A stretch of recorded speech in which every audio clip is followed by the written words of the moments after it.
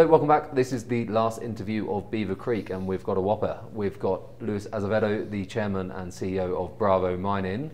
Luis, good to see you. Nice to see you again. The reason I say we've got a whopper is because you have got the best copper intercept of 2024, and even when you look back over the last 5 years, it's a top 5 intercept in those 5 years. What was it, around how many meters? What percent? Well, we have drilled already about 10 holes. Yeah. They all intersect those. Of course, there is 2 or 3 holes that was spectacular. 11 meters, 14%. Yeah. 9 meters at 9.5%. 5 meters at 6%. It's very excited. It's a discovery that we just done 6 months ago. Yeah, and this is the beauty with this iron oxide copper gold systems, right? They can produce some of the greatest mines on the planet, like Olympic Dam, for example. But there's more to this story than just great copper intercepts. There's also a PGM story as well. I guess, why don't we just set the scene as to sort of who BRVO are and what you're working on at the moment, and then we can dig into the different parts. Well, we bought this project about 4 years ago, and we know that we had a tier 1 deposit. We bought with the assumption that there was about 5 million ounces over there. When we look at it in detail, we found that the rhodium component was very significant. We also saw that there is a lot of nickel over there. And we drilled basically in the first year about 36,000 meters. And we moved this to almost 9.8 million ounces with relatively shallow intersects, up to 300 meter maximum.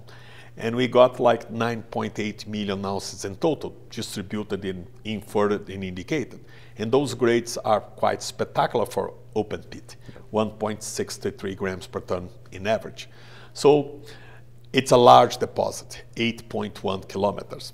So in the second year, we drilled deeper. We done about 40 holes over 450 meters.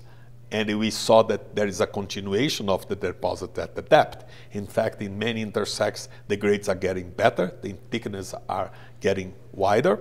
So we are very excited. We have a tier 1, yes. Is in the right place? No doubt about. Brazil is pro-mining. We have a lot of infrastructure available in this area. It's one of those deposits that you see no complications, no issues in terms of ESG. So we are very excited. It's good mine that we are going to develop over there. And we got the surprise of the copper gold, which was a cherry in the cake. Yeah. Yeah, so just to be clear, so obviously the resource and the ounces you were talking about there were obviously in the palladium rich deposit with also, I think it's nickel, platinum and...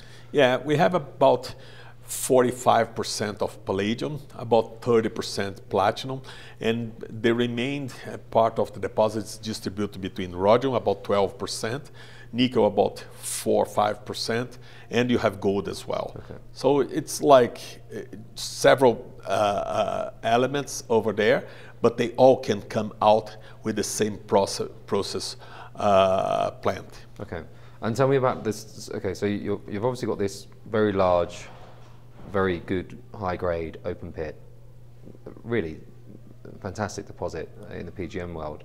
And then how was the copper discovered? Well, you always know that we are in the region of a possibility of EOCG, and the Luanga itself is a magmatic intrusion. So, and if you look at the north of the Carajás, there is a large deposits over there. And when we got the data, we saw that there was a lot of copper anomalies around that, which was not related to the ultramafic rocks. Mm-hmm. So when we were start drilling, we got this hole number 47 with 11 meters of nickel, with about 2% nickel and 5 grams of PGM. Wow. But what people didn't pay attention, there was 1.2% copper over there, and copper is not connected to that. So we said to ourselves, there is a possibility of EOCG here, and we're still thinking that in the north part, there could be a possibility of a EOCG component as well. So what we did is we went back, looked for how can we explore the possibility, and we've done a survey of EM over the whole property, 720 lines. Basically process this, and this show up about 17 priority anomalies. The first anomaly that we we drilled was 300 meters from our camp, 600 meters from the Luanga deposit, and we got these fantastic results. And then we drilled more to the east, where the anomaly was showing up, and we continuously hit like other very nice intercepts. So we are in the process of right now going back to do land EM, do more drilling, and the mapping in detail, and do more geochemistry as well. It's just the beginning of the exploration. But I have to say, when you got those hits, you are incentivized to put more efforts on that. Yeah, it's not bad. I think most companies wouldn't mind starting their exploration like you have. How does this change the focus of the company? Because obviously you traditionally have been a PGM play. You've now, like I said, discovered one of the world's best intercepts in the last 5 years. This year, the best one to date. Does the company now shift towards a development company in the PGM realm, so more of an exploration company in the copper space? No, I think we're still very early on the exploration of the copper. Of course, like we have done basically 120,000 meters over the PGM deposit. The PGM deposit is well explored. Yeah. Now, what we are doing with the PGM is de-risking the project, permitting the projects, working more on the metallurgicals, and of course, we are looking for better times on PGM price, which for sure is coming. But at the same time, we have this new discovery, and we are excited to continue to explore not just T5, but the other anomalies that we found as well. Yeah. So we have 8,000 hectares for explore this, and we believe that is just the beginning. Nice. Okay. I wouldn't be surprised if you see this sometimes when you get really good hits like this. Are there other players now moving in, trying to pick up land around you? That usually happens. Oh, the Carajás has been occupied completely. There is, you can buy some land over there, but apply and pick it up, it's very hard. But I think this project itself has a lot of merits. And I'm pretty sure, like the land pack that we have over there, we're going to bring more surprise than just that one. Well, why don't we talk a little bit about what the plan is with the exploration then for the copper? Because I think, obviously, I'm assuming iron oxide copper gold deposits, they're usually quite deep in nature. What's the depth of the intercepts that you... That's intriguing us. The whole number of holes that we have done, we are basically at 7 meters from the surface only. 7 meters from surface? Yes. Wow, okay.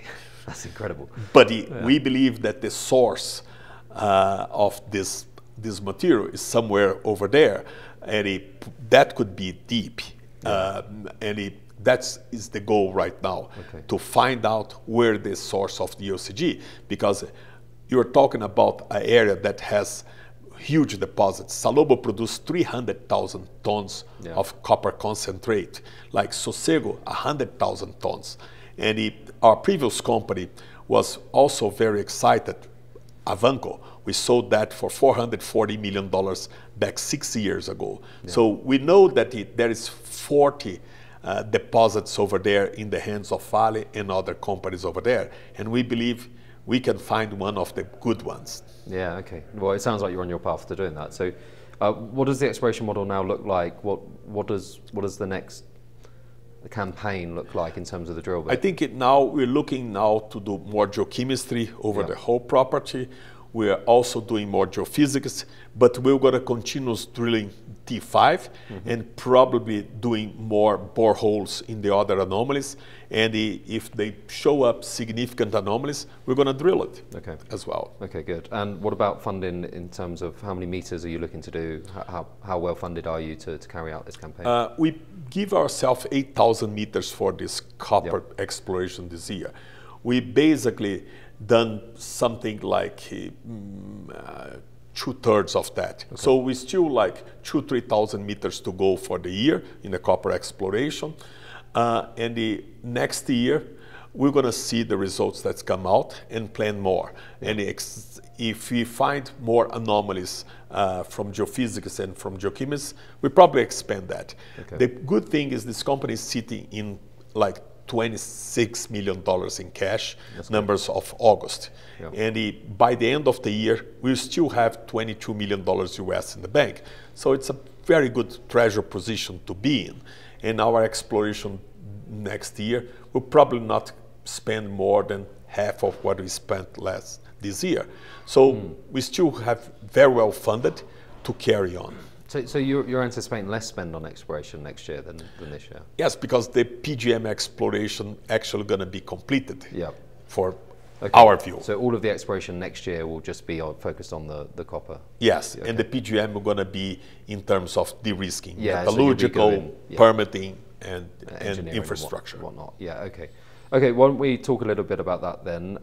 Well, actually, just on that, I mean, I think most people, if they would have got a result like this with the grades that you're getting and the widths you're getting, I think they'd be thinking, I want to do 4 times the amount of drilling than I did last year and put it all on the copper and really, you know, have 2, 3, 4, 5 rigs up. Are you not tempted to go down that route and really go after this? Exploration is a different game for me.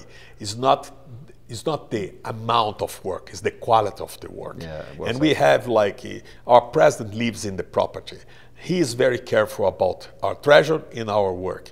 So I believe that he found 8 mines in his career. He found Avanco. He was responsible for the success of Avanco, a company that we start with $200,000 and we built in less than a year and we sold 3 years later with 120% premium. I have to stick with his plans. No, that's very responsible and a good use of, I think, well, it's a responsible use of cash in terms of shareholders and shareholders' cash, right? I mean, you don't want to just be drilling blind on this stuff, and you've got some more early work to do. So in terms of de-risking the palladium and platinum deposit, what are we expecting over the next 12 months to happen?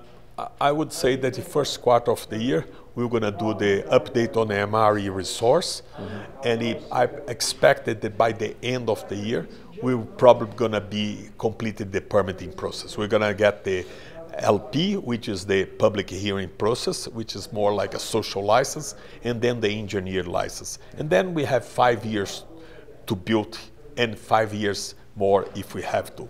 So permitting in Brazil is not an issue like many of the jurisdictions.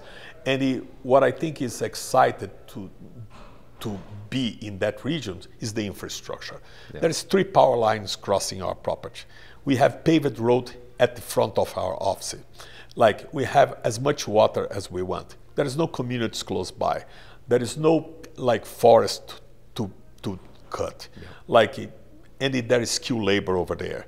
So build a mine over there is not something very complex. Yeah. I guess leading on from that, obviously, if you're thinking you might be getting your permits next year, and then you've got 5 years to build, and then potentially another 5 years, so 10 years to build that.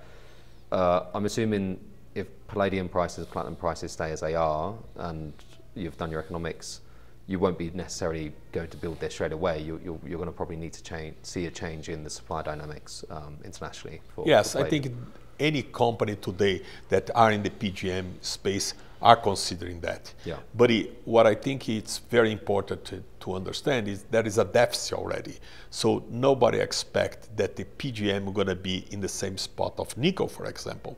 The future of PGM, I think it's looks much better in long term, especially because a lot of North America, Canada, Mexico, and Brazil would like to probably de-risk their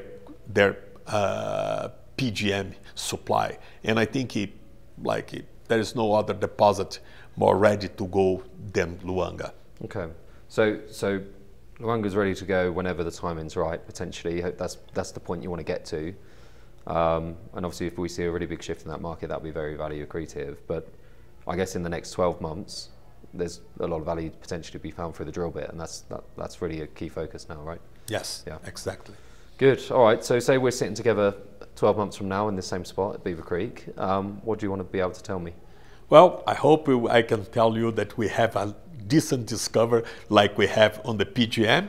And that I think we're going to probably excite a lot of our shareholders because the grades are there. Now we look for the size. And normally you find deposits, but the grades are rare. And what we got is spectacular. No, good luck. Thank you for your time. Thank you very much. Cheers. See you next year. See you then.